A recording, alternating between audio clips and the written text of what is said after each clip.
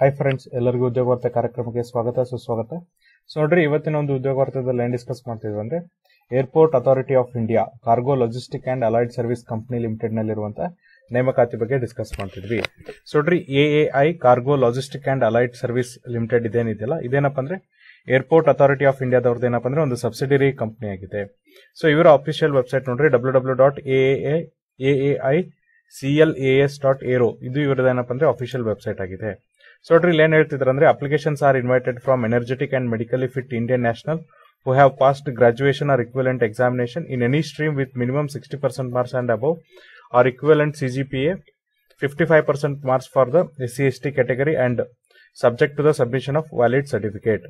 So ನೋಡ್ರಿ, ಇಲ್ಲಿ applications ನ ಯಾರಿಗೆ ಕರೀತಿದ್ದಾರೆ ಅಂದ್ರೆ ಯಾರೆಲ್ಲ ಮೆಡಿಕಲಿ ಫಿಟ್ ಇದಾರೆ, ಎನರ್ಜೆಟಿಕ್ ಇದಾರೆ ಅಂತ ಪದವಿಯನ್ನ ಪಡೆದಂತ ಭಾರತೀಯ ಪ್ರಜೆಗಳಿಗೆ ಕರೆದಿದ್ದಾರೆ. ಸೊ ನೋಡ್ರಿ, ಯಾರೆಲ್ಲ ಪದವಿಯನ್ನ ಪಾಸ್ ಮಾಡಿದ್ರಲ್ಲ ಅವ್ರಲ್ಲಿ ಏನಪ್ಪ ಅಂದ್ರೆ ಎಲಿಜಿಬಲ್ ಆಗ್ತಾರೆ.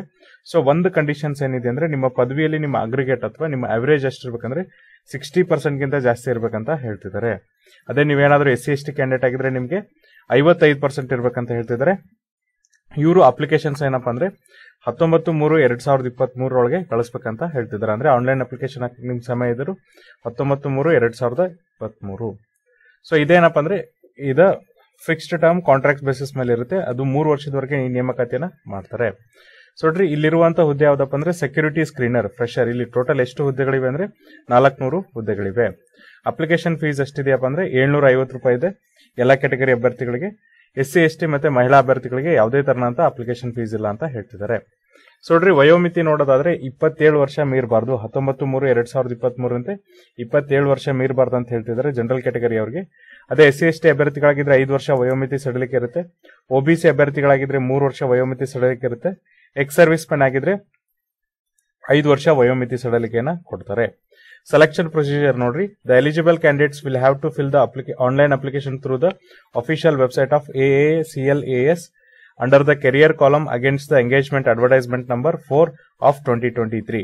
ಸೊ ನೋಡ್ರಿ, ಯಾರೆಲ್ಲ ಎಲಿಜಿಬಲ್ ಕ್ಯಾಂಡಿಡೇಟ್ ಇದ್ರಲ್ಲ ಅವರು ಆನ್ಲೈನ್ ಅಪ್ಲಿಕೇಶನ್ಸ್ ಏನಪ್ಪ ಅಂದ್ರೆ ಅವ್ರ ಅಫಿಷಿಯಲ್ ವೆಬ್ಸೈಟ್ ಆದಂತ www.aaiClas.aero ಇದ್ರ ಮೂಲಕನೇ ಅಪ್ಲಿಕೇಶನ್ ಹಾಕ್ಬೇಕಾಗುತ್ತೆ. ಅದು ಕೂಡ ಏನಪ್ಪಾ ಅಂದ್ರೆ ಕೆರಿಯರ್ ಸೆಕ್ಷನ್ ಅಲ್ಲಿ ನೋಡ್ರಿ ಒಂದು ಅಡ್ವರ್ಟೈಸ್ಮೆಂಟ್ ನಂಬರ್ ಕೊಟ್ಟಿರ್ತಾರೆ. ಅಡ್ವರ್ಟೈಸ್ಮೆಂಟ್ ನಂಬರ್ 4 ಆಫ್ 2023 ಇದ್ರ ಮೂಲಕ ನೀವು ಏನಪ್ಪ ಅಂದ್ರೆ ಅಪ್ಲಿಕೇಶನ್ಸ್ ಹಾಕ್ಬೇಕಂತ ಹೇಳ್ತಿದ್ದಾರೆ. Only the following to B attached with application form. So ನೋಡ್ರಿ, ಏನೆಲ್ಲ ಅಟ್ಯಾಚ್ಮೆಂಟ್ ಮಾಡ್ಬೇಕಪ್ಪ ಅಂದ್ರೆ 10th ಅಥವಾ SSLC ಮಾರ್ಕ್ಸ್ ಕಾರ್ಡ್ ಅನ್ನ ಕೊಡ್ಬೇಕಾಗುತ್ತೆ. ಗ್ರಾಜುಯೇಷನ್ ಸರ್ಟಿಫಿಕೇಟ್ ಮತ್ತೆ ಡಿಗ್ರಿ ಪ್ರೊವಿಷನಲ್ ಸರ್ಟಿಫಿಕೇಟ್ ಇದ್ರೆ ಅದು ಕೊಡ್ಬೇಕಾಗುತ್ತೆ.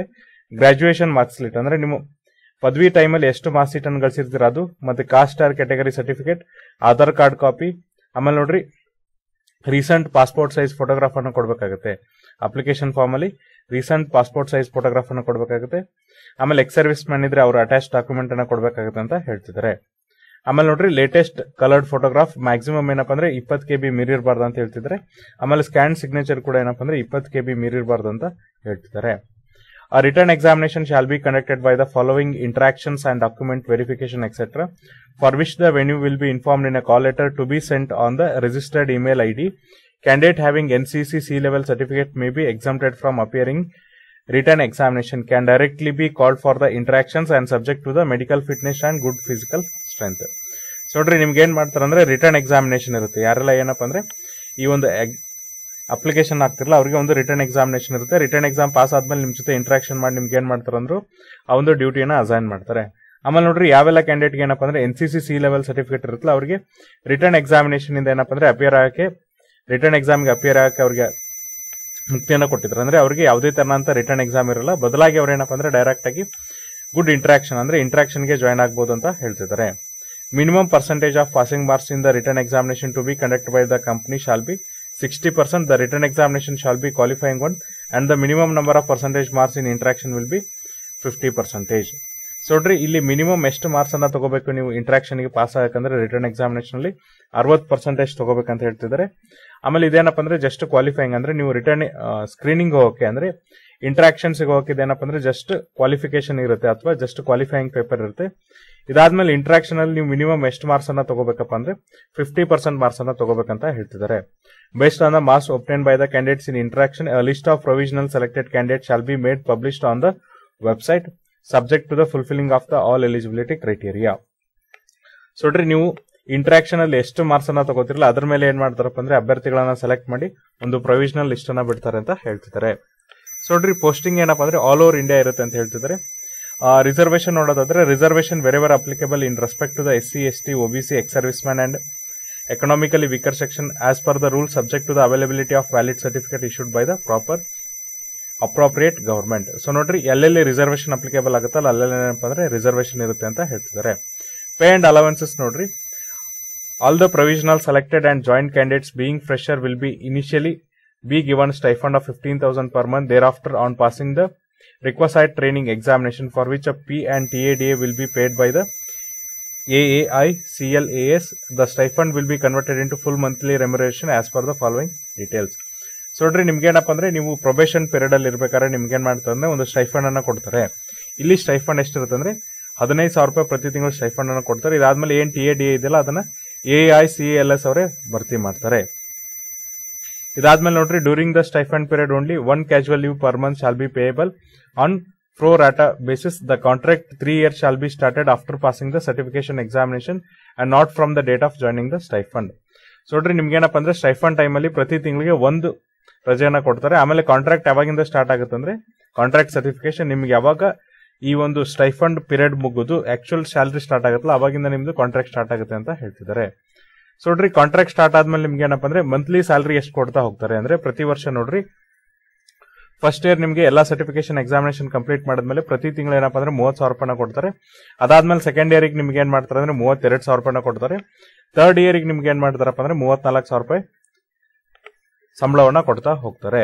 ಆಮೇಲೆ ನೋಡ್ರಿ however the employer PF contribution gratuity leave as per the rules company medical policy remuneration up to maximum 10,000 per annum shall be extra.